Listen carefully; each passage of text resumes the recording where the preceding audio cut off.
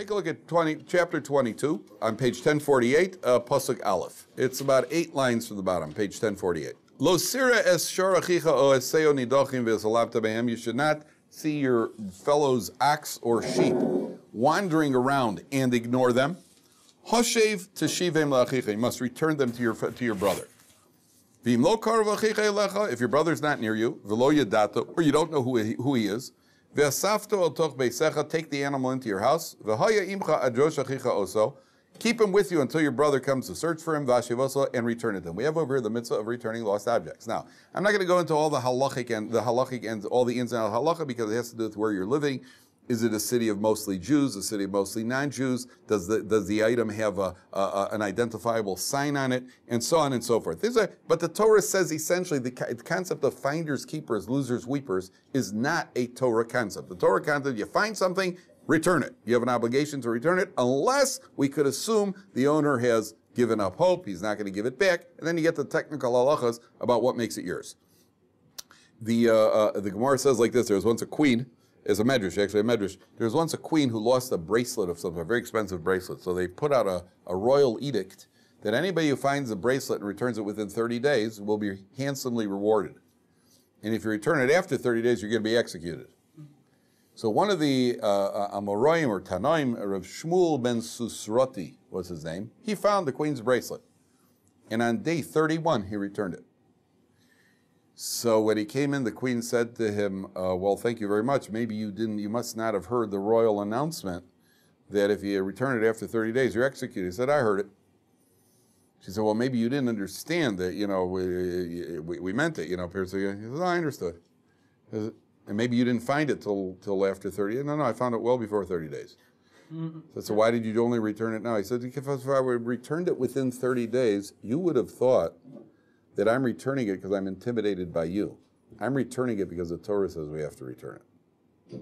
Oh, and she said, what a magnificent God the Jews have, and she rewarded him, everybody lived happily ever after. Now, that's what the Medrash says. Now, there are technical laws, by the way. There's a difference if you find a Jewish item or a non-Jewish item. There are technical laws over here. But at the end of the day, the concept of finding something, what we understand when we find something is that there's somebody on the receiving end over here who lost it. There's somebody who's lost it. Oh, good, my lucky day, I found it. Yeah, maybe your lucky day, you found it. But I heard about a great rabbi was sitting, Rabbi Yaakov Moshe Kramer was sitting, and there's a bug crawling across the table. Somebody's about to, or on the floor, somebody's about to kill the bug. Just as a reaction, just kill the bug. He said, leave the bug alone. That bug has children who are waiting for her to come home.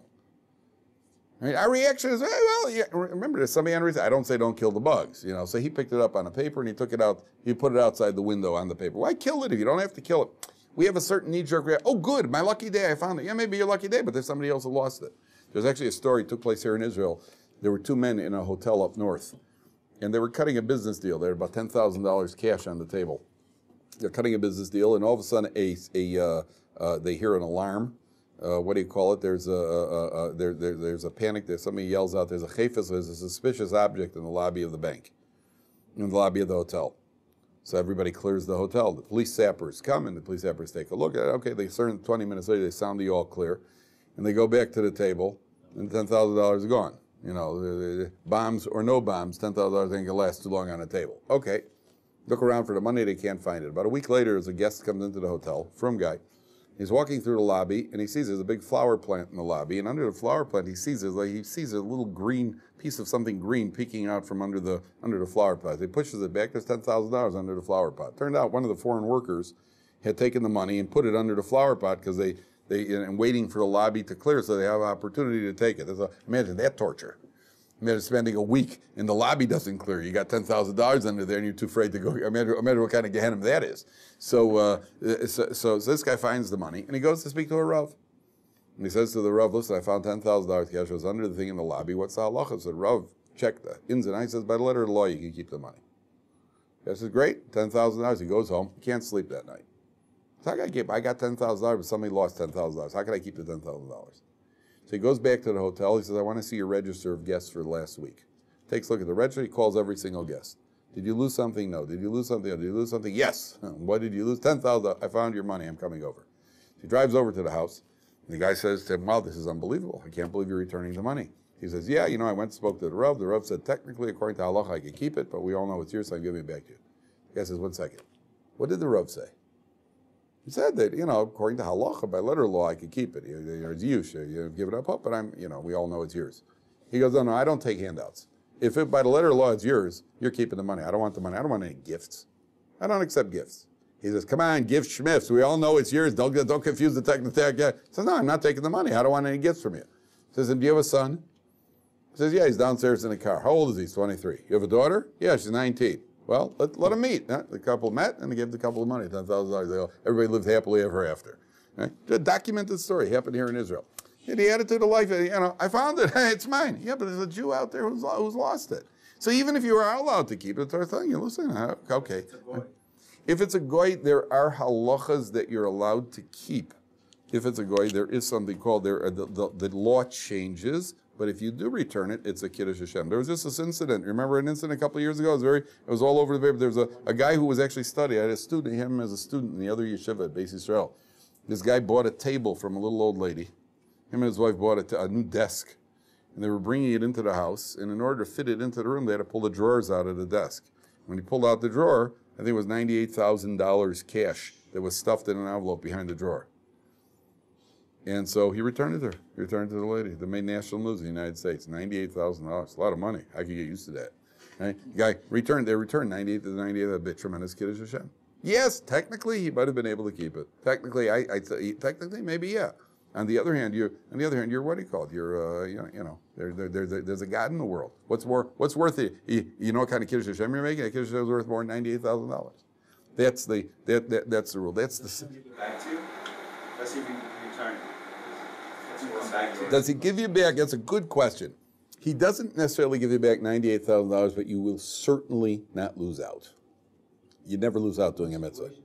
You never lose doing a mitzvah. You will never lose out doing a mitzvah. You could only gain from doing a mitzvah. Whether you see the payback now or see the payback 20 years from now, you will only be paid back for a mitzvah. You'll never lose doing a mitzvah. It may be painful, and it may be difficult, because most good things in life they take some pain. Most good things. Lou Ferrigno, remember Lou Ferrigno, the Incredible Hulk? Never heard of Lou Ferrigno? So at a certain point he became Mr. Universe, or Mr. World, or Mr. Universe. Joe, Mr. Muscle Man. So they once asked Lou Ferrigno, how did you become so muscular and so perfectly shaped and everything else? Lou Ferrigno said, I used to pump iron in the weight room until I passed out from the pain. So, you want anything good in life, you're going to have to put a little bit of pain. Andre Agassi, for Andre Agassi, right? Tennis player? Andre Agassi said that when he was 12 years old, he came in second in the tournament. And when they were walking out of the tournament, his father took the second place trophy and he threw it in a trash can. Said, we didn't enter the tournament to play. We didn't enter the tournament to finish second. You want something in life, you're going to have to work for it. These guys work for it, and they work. Oh, they work. I had a guy who once told me he was, I think, Florida State University. There's a girl at Florida State who made the United States Olympic swim team. Girl that made the Olympic swim team. He told me that between the ages of 9 and 17, there were 4 days between the ages of 9 and 17 that she was not in a pool.